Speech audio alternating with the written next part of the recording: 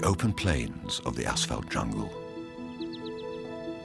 Home to many creatures great and small, and the pupping ground for one of the most clever and illustrious creatures, the plastic bag.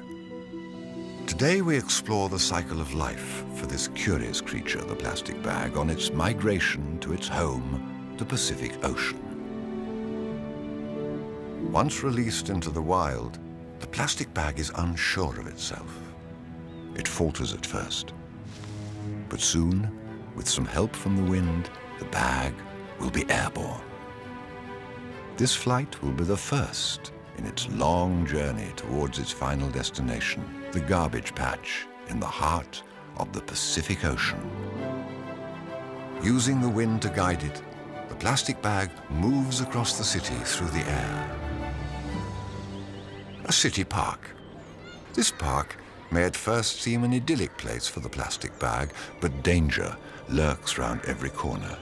Here it will encounter many enemies, including one of the most dangerous, park services.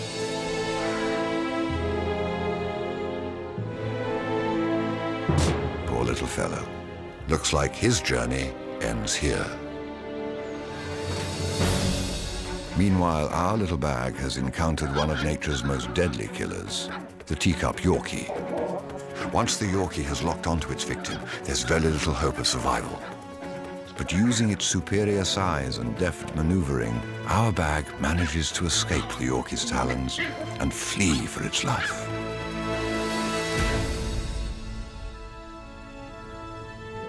Over the course of its miraculous migration, the plastic bag will cover vast distances through neighborhoods, across parks, and down city streets. It is now nightfall, and our highly advanced night vision cameras have managed to capture for the first time in history a plastic bag in pitch black. Phenomenal. The vast cement rivers of California, home to literally dozens of animals. Many plastic bags will not make it out of here. The reeds and branches will see to that.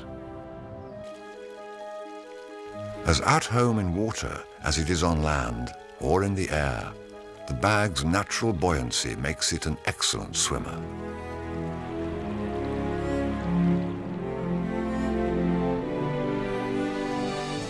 It's close now, and it can feel it. At last, the bag has reached the gateway to the open sea.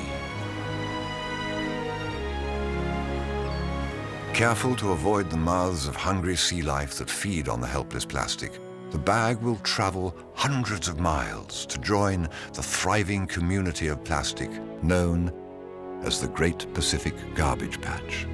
The garbage patch is a veritable plastic oasis where millions of tons of plastic garbage remain trapped by the currents. It is said to be twice the size of Texas. Never actually biodegrading, here the plastic bag can live indefinitely, peacefully coexisting with billions of other petroleum species before breaking into ever tinier plastic pieces, thus completing the plastic cycle of life.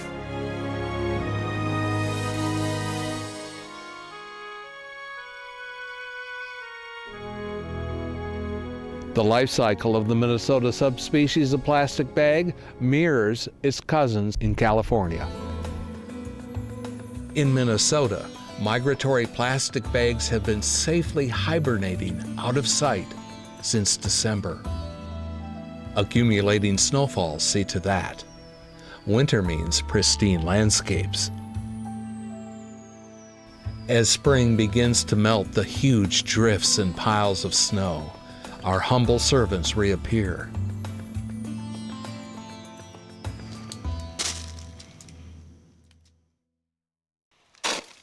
Through March and April, other species of packaging, as if by magic, come out of hiding.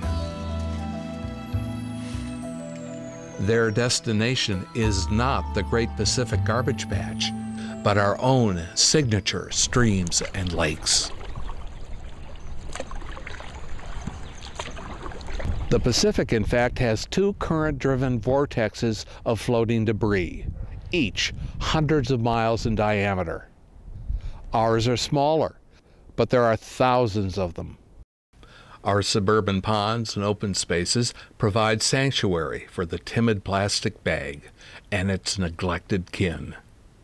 But in the wild, they become killers of wildlife, birds, and fish, even as, over time, they break down into microscopic particles. Except for yard waste bags, a small number of states, cities, and nations have banned plastic bags. But not in Minnesota, not here.